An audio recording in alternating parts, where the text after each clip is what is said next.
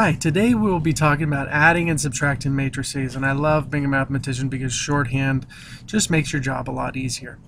Okay, so corresponding elements.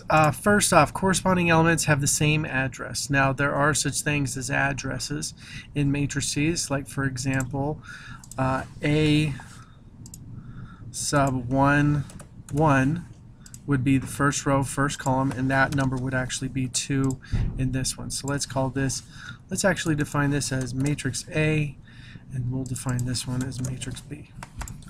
Okay? Alright?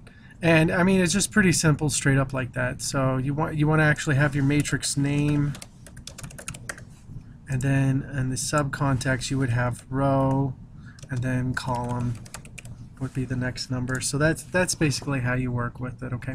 All right, now there's a lot of things we can actually do this. If we add them, we're going to be adding corresponding elements. So we would definitely be getting our new thing. Now here's the thing, I'm not going to work with it much because I know we all know how to work with addition, but you would add 2 and 7 and you would put it in the first row, first column spot, and you would complete that for all of them. Okay. Now if I did want to, which I am going to, okay, subtraction works the same exact way. Pretty simple, straightforward, and easy. Okay. Now, if I wanted to actually set this up, and this is actually talking about, let me see, we talked about corresponding elements, we've talked about equal, we are going to talk about equal matrices. Okay, now equal matrices are where two matrices are going to be equal. Let me show you what that looks like. Alright, so let's say I have two matrices that are going to be equal. So that means corresponding spots are going to be equal. Now when I say that, I can actually set up some actual equations. Like for example, the 2 equals the 4x. So 2 equals 4x, and that's one equation I can work with. If you notice, the 5 corresponds with the 5, pretty easy. And then 7 corresponds with the y, so 7 equals y. That one's easy to solve. The 3 and the 0 are all corresponding. And then I would have another equation where 2 equals z squared. Okay, and I just set that up. All right, and then the next one would be negative 2 equals w minus 3. Okay, and then finally we would get 0 equals a. So something pretty simple like that. Okay, and you want to notice that in the non-variable spots, if you notice there was about 4 of them that I'd left uncovered, that they should all be equal in values. Otherwise you're dealing with an untrue statement or a false statement. Okay, so it's pretty easy to find out what x is going to be. X is going to be 1/2 here. Y is pretty straightforward. Now what we would do is we would square root, okay, both sides, and z could either be the plus or minus of the square root of 2. Now it would be z. Okay, so that one's pretty simple. This one we would add 3, and 1 would equal, 1 would equal w. Okay, and a would equal 0. So you can actually solve some quick equations just by knowing some of the information. Okay, and just knowing that corresponding spots are equal. Okay, as we set this up. Alright, so now let's say we actually had a variable matrix that we were adding with the A matrix right here, and we got A plus V matrix. Okay, and let's say that our answers were 3, 4, 9, 12, 0, 7, 5, 9, negative 2.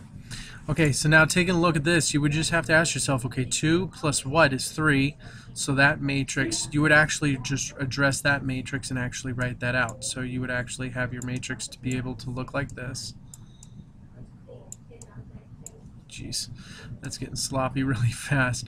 And so this matrix would be 1, negative 1, 2, you see 9, 0, 5, and then 7, 8, negative 2. Okay, and you could easily work your way backwards and find out what those values are going to be with the matrices equations.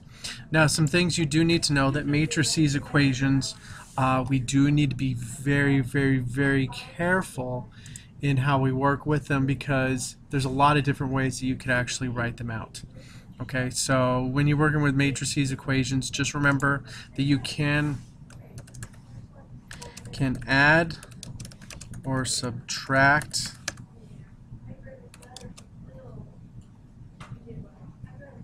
or I really have hesitation saying this. Yeah,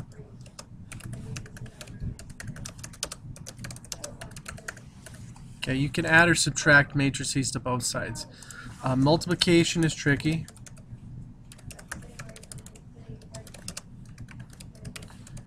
Because of the sizes of different matrices.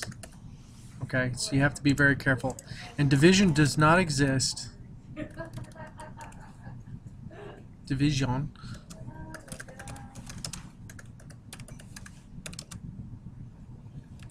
Inverse matrices multiplication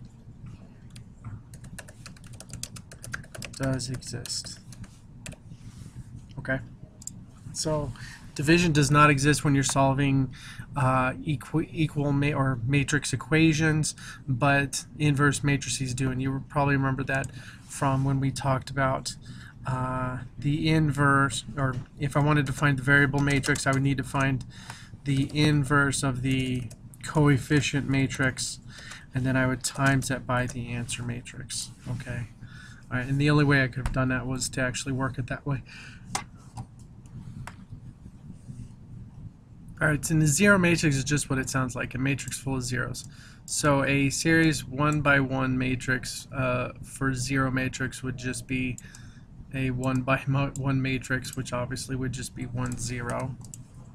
Okay, and then a 2 by 2 would just be full of zeros. Now that's different from the identity matrix in that the identity matrix is just a matrices version of 1. Okay, and if you remember, it is, here's a 2 by 2 right here. You have some ones, the rest filled with zeros, and the ones go in a downward diagonal reaction for just the ones. Okay, so this is just the matrix equivalent of 1.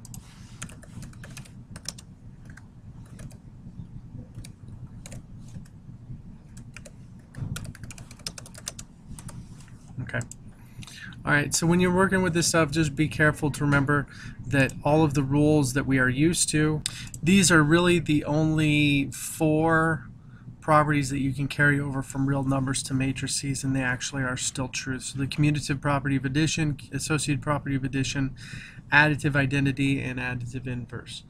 Okay, all right. And that is pretty much it to deal with operations with adding and subtracting matrices. I'll talk to you later. Bye.